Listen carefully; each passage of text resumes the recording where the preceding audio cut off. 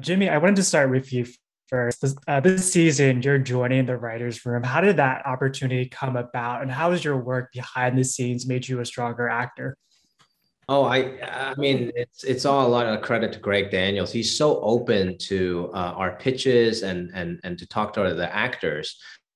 Even season one, the little arc of me and Tawny, maybe becoming something that was just us going to writers' room and talking about it. So season two, I just thought maybe I would take a chance to see. And then I sent him a couple of scripts of mine. And then lo and behold, I was in the room.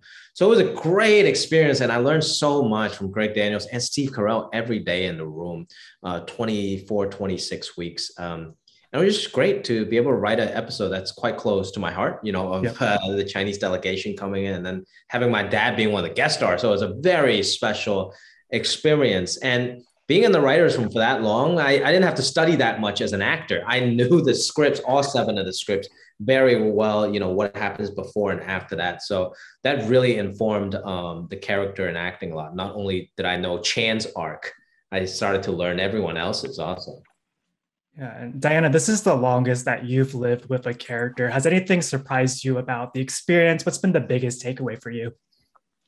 Um, I think it's just seeing where a character can go when you have more time with them. There's so many different avenues, especially at that in like that character's age. Because I feel like when you're playing, because I mean I'm 24 and Aaron is 17, 18. And even at my age, I feel like things change so quickly at such a different pace than they do, I think, the older you get.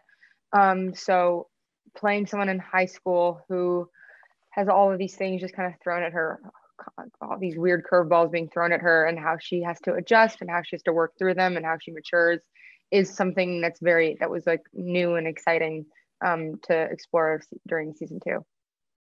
Tani, in addition to the work that you've done on screen, you're also a musician. If you had to pick a song that best describes your character's journey in this series, what would it be and why?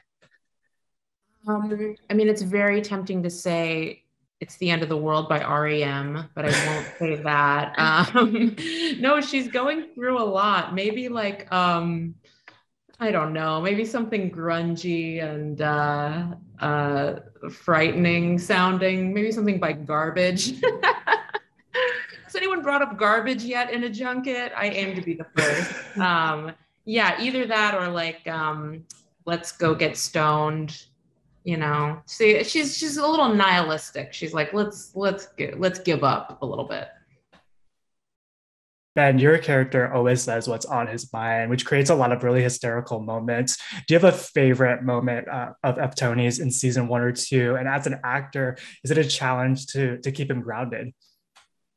Oh, great question. I think it's one of the things that I had a conversation with Greg at the beginning was to make sure that it didn't feel like John Ralphio, another character I played for Parks and Recreation, where it didn't feel like it felt too cartoonish, where the goal is to try to make this character grounded, to show you that, he's overcompensating for whether it's a lack of a father figure or whatever it is. So I'm happy that you asked the question. It was definitely something we've been trying to play to make sure that he stays grounded, but also let him to have his big energy moments, because I think it's a fun character to throw a little energy into scenes.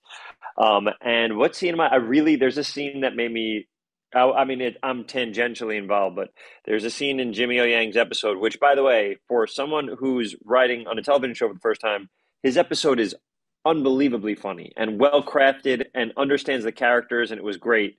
So we were all really excited to do his episode. But there's one where Steve Carell's trying to pick up some tofu, and it's really, really funny. And then it's just me on one side, Diana on another side, and Steve trying to pick up some very loose, floppy tofu. And it just made us crack up. It was one of the scenes that just killed us. We thought it was so funny.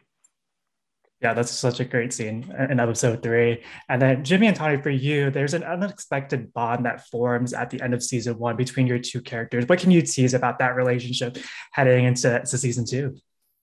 Ooh, I think there'll be a lot of ebbs and flows in that will they, won't they relationship, because they're both very capable people, but they approach personal relationship not in the best way. Even though she's been on the moon, that's probably maybe not a great thing for a personal relationship. Whereas for Chan, even though he's an amazing scientist, he might not be very good at reading people and how a relationship works because he just try to approach everything as a math problem.